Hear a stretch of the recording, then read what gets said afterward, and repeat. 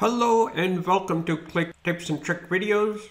I'm Shilpan Patel from analyticshub.io, where one and only one goal we have is to make you an awesome Qlik developer.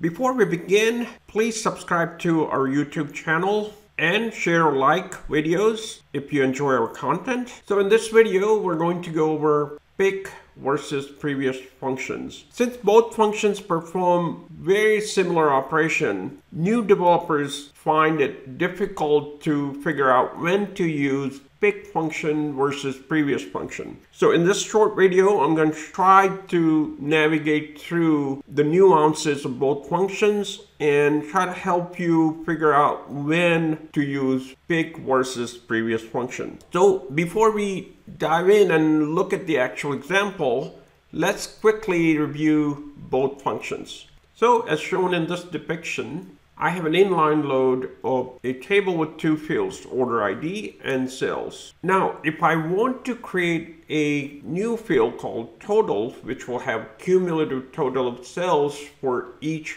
order ID, then I can use combination of previous and pick functions. So it's shown on the right side of the depiction. Imagine a little funnel with input and output records. So here the input records are from the data source and the fields are ID and sales. And the output fields are ID, sales, and newly created field total amount. So for input records, you can either use pick or previous function, even though it's better to use previous because pick function fails silently. So as a general rule of thumb, use previous function on the input records. Now on the output records, which is stored in the internal associative database of Qlik Sense, you should use pick functions because previous function does not work on the output records, especially on newly created fields in the internal associative database. So with that little nugget of knowledge, let's go over an example in action.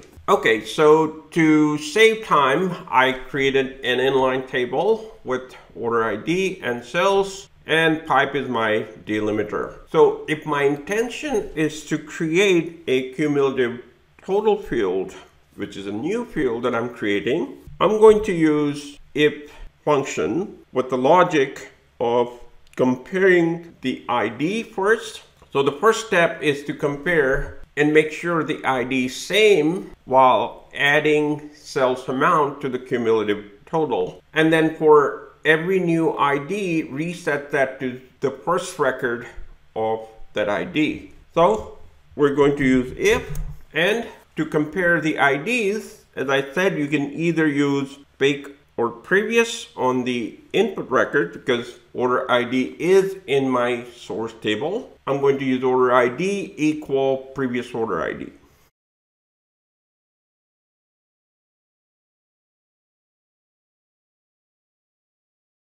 All right, so that's the comparison. As long as the order ID is same, I'm going to create a new field called total, which will have cumulative total. So for that, I'm going to use pick function, since pick function works on the output record, or the records that are stored in the internal associative database.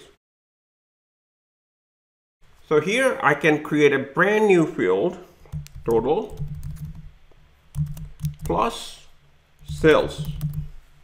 So it's going to keep adding sales from the previous row to the total. Now, if IDs are not same, then I want to start with the sales amount of the next order ID. So that's sales as total. So this is the syntax. Now let's go ahead and reload and validate our data. So if I look at the data model viewer, for order ID 1, I have total of 13, and that makes sense. 6 plus 10, 4 plus 3. Order ID number 3, its total is 37. So this works. Now, what if you used previous function here? Well, it's going to fail because previous function only works on the input fields.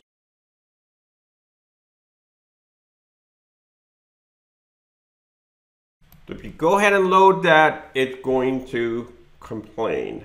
The total not found. So this is why when you're creating a brand new field, for instance, creating cumulative total, you have to use big function.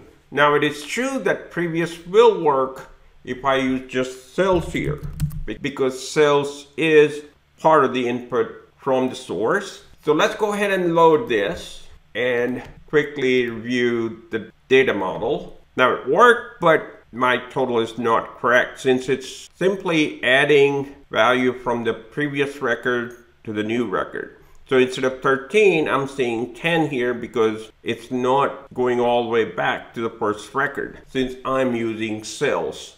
So it's completely ignoring that new field while creating cumulative total, since previous function can only work with existing fields that you read from the source, while big function can work on newly created field, which is in the memory, in the internal associative data set. And that's the major difference between big and previous functions. I also recommend that you read definition of both big and previous in the help section to understand.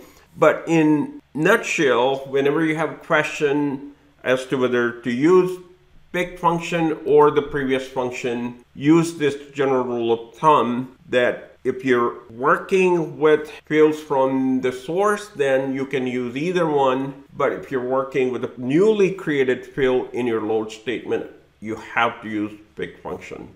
So I hope you like this. Please visit our academy, analyticshub.io/academy, and become a member. You can join our membership for free. Anyone in free membership, we have a ton of content. Of course, we would love to have you join our pro membership. So with that, thank you for watching, and until next video, have a great day.